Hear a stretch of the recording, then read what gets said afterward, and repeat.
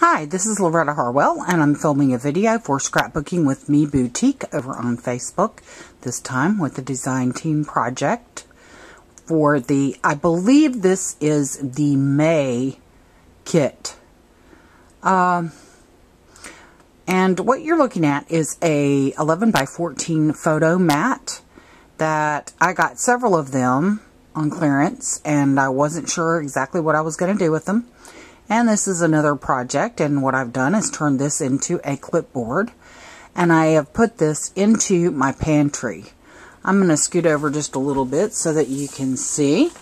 I took and attached a pen with matching ink color, and on this clipboard I have my menu, and I'm not on a tripod because I'm actually filming in my pantry, so I hope I'm not making you sick. At any rate, what you see is number 1 through 7. That is my menu for the week, and I will explain in a minute how that correlates. At any rate, I used the design paper for the background of the clipboard, and the extra wide clothespins. I also attached some designer paper to that. I think it turned out really, really cute. I used just some ribbon and some burlap ribbon to dress it up just a little bit, so that gives you an idea of that. At any rate, it has several pieces of paper attached to the clipboard, so that way at the beginning of each week when I go grocery shopping, I normally go on Friday. That way I can write down 7 meals. And I'm going to go ahead and back up a little bit and pan up and around.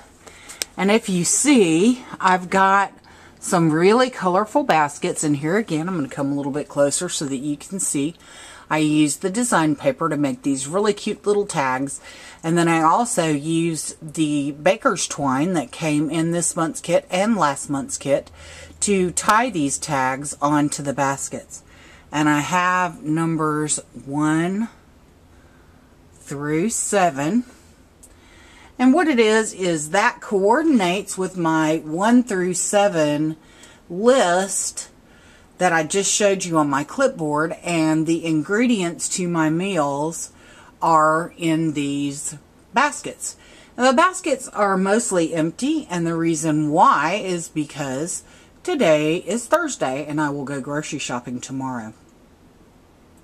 So I also made tags. I have a little bit of an OCD issue.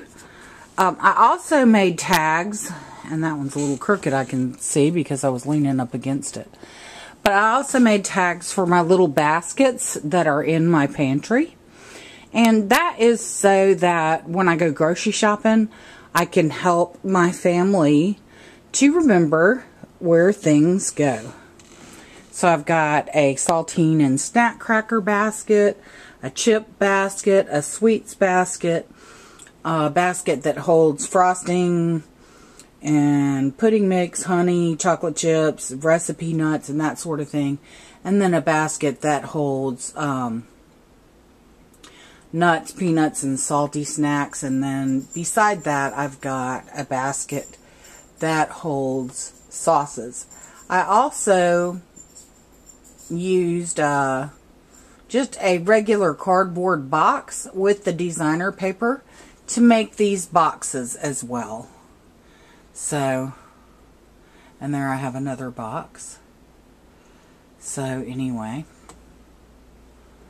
alright, and then as you go down, I also used the designer paper there to make a few more tags for my other baskets.